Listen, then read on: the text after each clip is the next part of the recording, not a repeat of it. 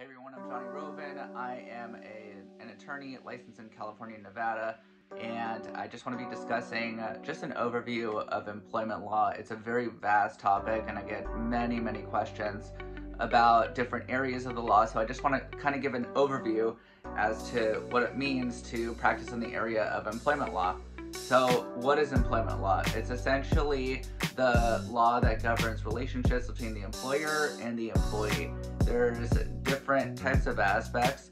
It's not necessarily where a person gets injured in the workplace. That's more of a workers' compensation situation, and it's not exactly where it's a third-party vendor, true independent contractor situation where a person actually is an independent contractor. It's very hard. I'm not talking about situations where people actually get misclassified, because that is a very common aspect of it, but where a person is actually is an independent contractor, like some straight third-party vendor. These are separate areas of the law. They aren't part of employment law, but I do want to go through many of the aspects of employment law and just give an overview of the common themes that we come up with in the employment law scenarios, issues, situations that I commonly see. So the basic employment laws, they govern several aspects. So one of the major themes of employment law is wage and hour aspects. Now this comes in terms of overtime, meal and rest breaks, itemized statements, your pay stubs, they have to be accurate, non-payment of wages, unfair business practices. So there's several different themes, and within all of these themes, which we call causes of action, there's different types of violations that an employer can come across in order to incur liability. So for example, many times, at least in Southern California, people are getting not paid their fair wages left and right. An employee is generally owed overtime, time and a half if they work over 8 hours a day or 40 hours a week, and many times the employers just don't want to pay these wages. So what they'll do is they'll falsely calculate how the hours are done, or they just will pay straight time, meaning just the straight hourly rate for every time that the employee should be getting overtime wages. Sometimes they engage in some time shaving where the employer actually goes into the payroll system and reduces the number of hours that the employee actually worked. It's a terrible thing, but it happens very often. But the employees have rights. They have a lot of rights, and the legislature, our government has written laws so that it encourages attorneys in order to take on these cases. So a lot of the times attorneys will be able to get attorney's fees on top of the wages that a person is supposed to get, at least in California. So another theme is the meal and rest breaks. A lot of times employers will grind their employees to work through their breaks or to not take their uninterrupted breaks. And for the record, an employee is entitled to 10 minutes every 4 hours or of a rest break in California, or 30 minutes every 5 hours for uninterrupted breaks. And many times this does not happen. Employees often get just pressured to work right through it, or they get guilted to working through it, and the employers start to try and avoid the responsibility of that. So these are just some of the topics that we go through. Another major theme is discrimination. So a lot of the times what we see in employment law is a person gets injured on the job, or they get injured outside of work and they need to take some time off.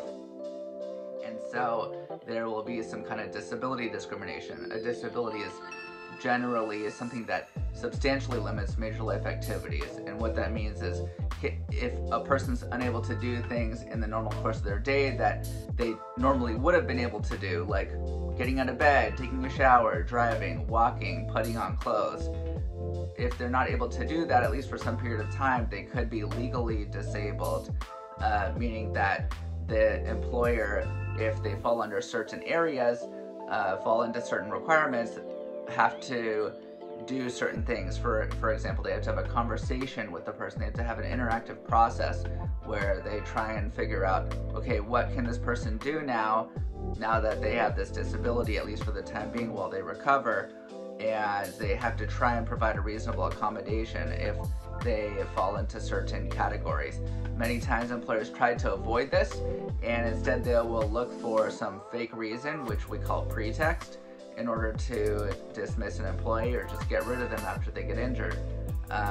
Another form of discrimination is race discrimination, where a person, because of the color of their skin, or their ethnic discrimination, where they come from, will not be hired or not be put into a certain position because of the discriminatory practices of the employer, or they won't get promoted because they are of a certain race or of a certain ethnicity or of a certain national origin. These are very common themes.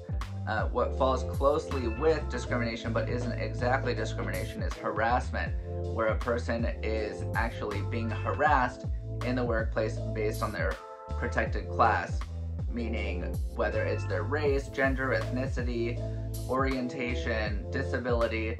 And so a lot of times people will be in the workplace and they'll be called racial slurs or made fun of because of a disability or very sexist comments. So this is in the form of harassment, but not necessarily litigation, because it doesn't affect some aspect of discrimination. I mean, because it doesn't affect some aspect of the employment, of the terms of the employment. It affects what is happening to the person in the workplace, and there's things that you have to prove in order to show those kinds of lawsuits as well. So as you can see, it's a very vast area.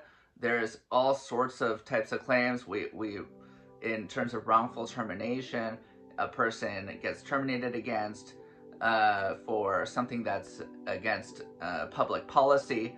So a person may be complaining about certain things and then they get terminated. That is a form, it could be a form of wrongful termination. Or if they complain that they're being harassed or discriminated against and then they get fired for it, that could be wrongful termination in violation of public policy. And so there's all sorts of ways that we go about it. What happens, generally speaking, is that the government, the legislature, will come up with certain laws that they'll pass, and then it's up to the courts to interpret how those laws are supposed to apply in certain factual scenarios. So it's a very extensive practice, and it is a very vast practice, and the laws are changing very constantly because there's a lot of litigation and there's a lot of mistakes, and it keeps us employment lawyers very, very busy. But it's still important to do these videos and inform the public of what is going on. And especially now with COVID coming out, there has been many changes in the law.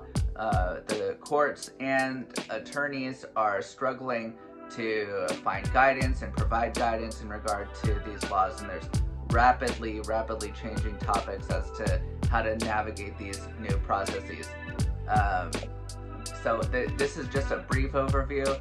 There's going to be a lot of specifics, and it's very important to consult with an attorney because each case can be extremely fact-specific.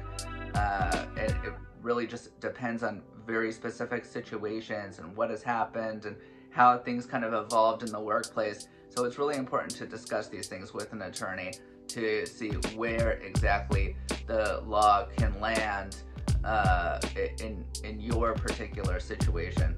And it's also important to do a little research and go online and see about your specific case. As I said before, it's a very vast area. It's very there's all sorts of different trips and falls that employers and employees can get into along the way. So my recommendation is when you're looking for an attorney that you look for someone who deals with employment law situations, because there's a lot of ways that and not just the party but also the attorney can screw up along the way. So I hope this information was useful, and let me know if you have any questions, and look forward to sharing more videos.